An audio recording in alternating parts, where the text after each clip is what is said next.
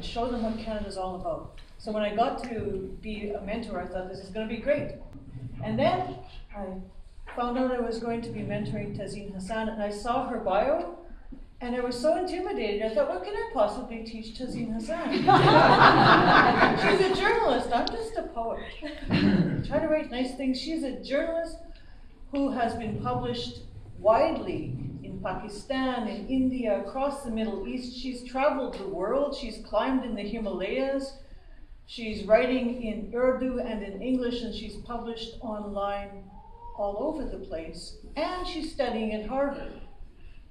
Right now she's doing a journalism course at Harvard, and I'm going to mentor her in some way. I thought, well, sure, whatever.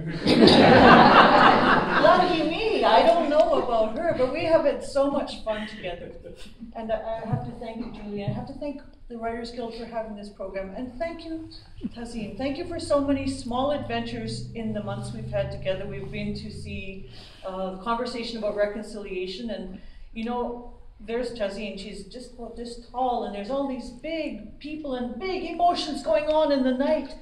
And she's the first person to jump up and go, hey, I want to interview that guy there, and I want to interview that woman there. And she just goes over and introduces herself, and I thought, I could learn from that. That's great. And we went to some other events. We've been to a salon for the PACE on Tuesday, and it was great to see her there. And I think I will benefit for years to come from knowing Tazeen Hasan, and I think that all of you will too. She's going to read to you now some of her work that she's working on now, and I think she is a voice that Canada is lucky to have.